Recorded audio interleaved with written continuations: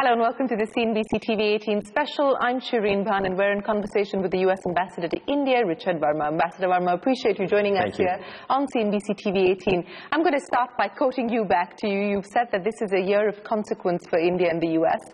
and a year of transformation as well. What would you base your assessment on? What are the parameters that you use to judge that? When we look at all the major categories of cooperation between the U.S. and India, whether it's in the defense arena or clean energy or economics and trade or all the other categories, what we saw in 2015 and 2014 is that we exceeded or broke every record in all of those categories. So two-way trade numbers were the highest ever. The number of visitors to the United States, the highest ever, 1.2 million. The number of students studying in the United States, the highest ever. So we've really deepened and expanded our cooperation in so many areas. You know, over the course of our two histories, we've pursued these independent tracks, independent economic tracks, independent security tracks. And what we've seen over the last decade, but really over the last 2 years in particular, is that the two tracks have started to converge in a way that we haven't seen before. And is that largely to do with the chemistry between President Obama and Prime Minister Modi? Look, I think that's a big part of it, and I think they both have put a lot into their relationship. The President called this one of his top foreign policy priorities. I think there's more to it than that, though. We obviously have shared values. Well, we had the shared values, you know, a decade ago as well. I think there is now an acknowledgement that we need each other. We need each other economically to help power the economic growth globally. We need each other as trading partners. We need each other from a security perspective to help stabilize parts of Asia and South Asia and to be partners in counterterrorism cooperation. We need each other to bring the latest solutions in clean energy and civil nuclear energy to the population that currently doesn't have it. We need each other from a science and innovation point of view to continue to be the world's best innovators. How driven is this also by the U.S.'s effort or need to rebalance the power equation in Asia? I mean, you know, there's no secret about China and the dominance that China has had on the global economic front, especially when it comes to trading ties with the U.S. I think what you've seen is a convergence. We, as you say, we've had a rebalance to Asia for the last 3 or 4 years now. Two-thirds of our Navy will be in Asia. We're shifting to where the people, the trade, and the economics is taking place in the future, and that's a reasonable focus for us. At the same time, India has its Act East policy. Those two intersections are coming into great convergence, and we're finding cooperation across the Asia-Pacific.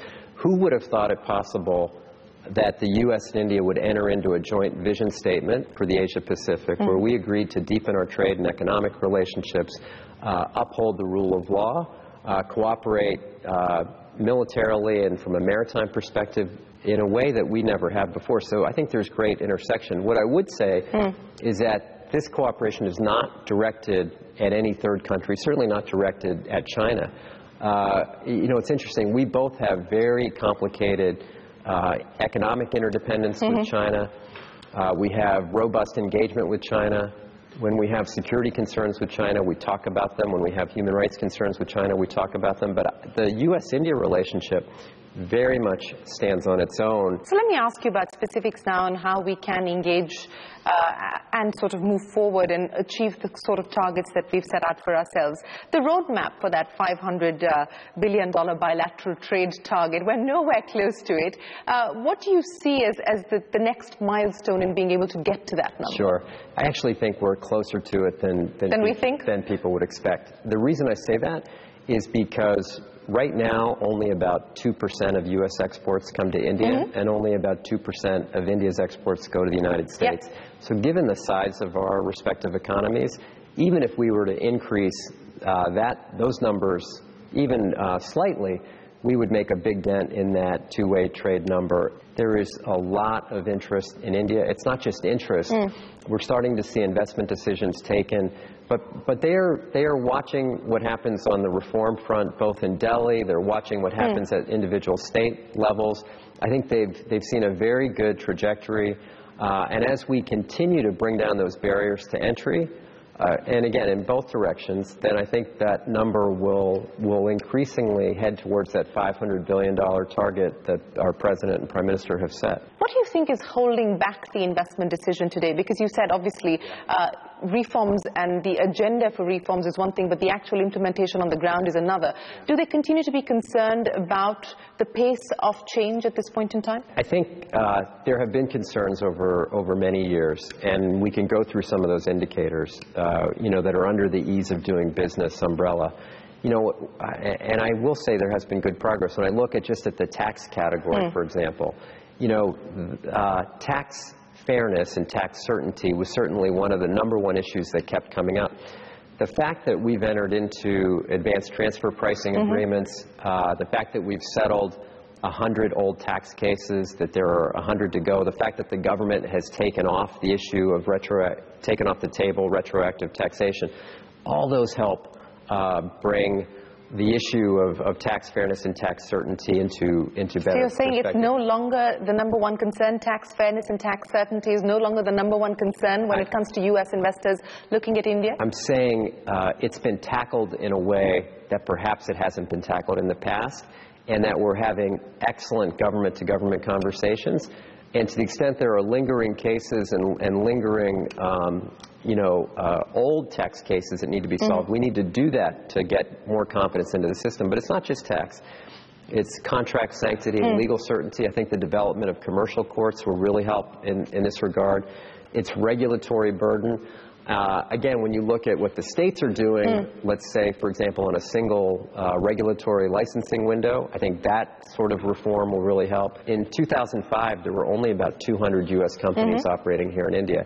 That number is well over 500 companies now, and employing several million Indian workers. A big part of my job is to make sure we're attracting investment in the United States as well. And what we've seen there is dramatic as well. And we've gone from 50 Indian companies a few years ago to well over 200. Since you're talking about Indians investing in the U.S., I'm sure you have had conversations with Indian I.T. companies who are not particularly happy at this point in time.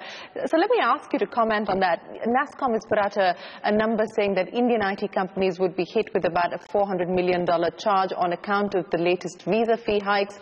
The totalization agreement hasn't gone anywhere, despite the fact that both sides have been trying to sort of converge on this issue. A, is there any hope that we are going to see any progress as far as the totalization agreement is concerned? And B, on the visa hike specifically, is there any recourse for Indian companies? For the first time in 2015, we entered into a discussion with the Indian government on totalization. Our Social Security Administration with their Indian counterparts had 2 really constructive meetings. Let's see where they can take it, but I know the President is committed to having a really robust dialogue on this subject. Okay. On the H-1B and L-1 visa fees, I also think that India gets somewhat like 70% of all H-1B visas issued. I also understand the concern about the increase in fee that went from $2,000 to $4,000, $2,500 to $4,500 in the case of the L-1s. I also know that there is a conversation going on with members of Congress about the fee. Let's see where that goes. I think people should also know what the fee increase was for. It was in a budget bill that was a $2 trillion budget bill. Provision that was designed to raise money for the victims' families from 9/11.